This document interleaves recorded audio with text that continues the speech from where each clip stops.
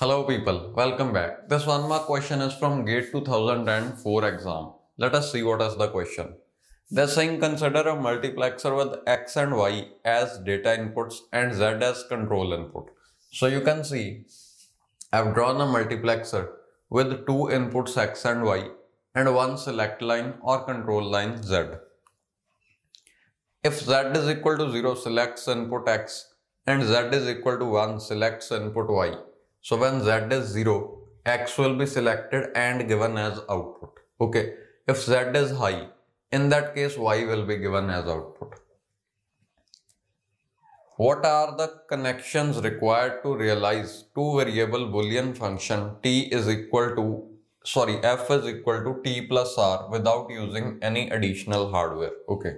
So we need to implement OR of two variables that are t and r. Okay. Required output is f is equal to t plus r.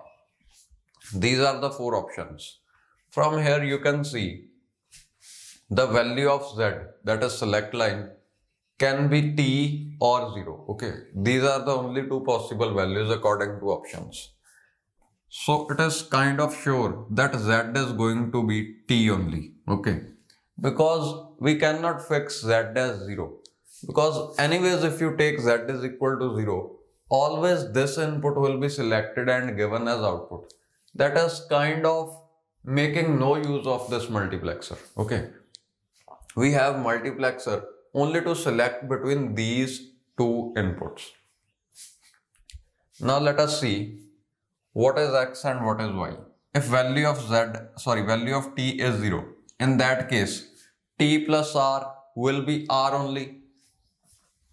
That means x has to be r. See, when t is 0, this one will be selected and given as output. And when t is 0, in that case, output must be r only. Okay, so that is the reason I am writing r here.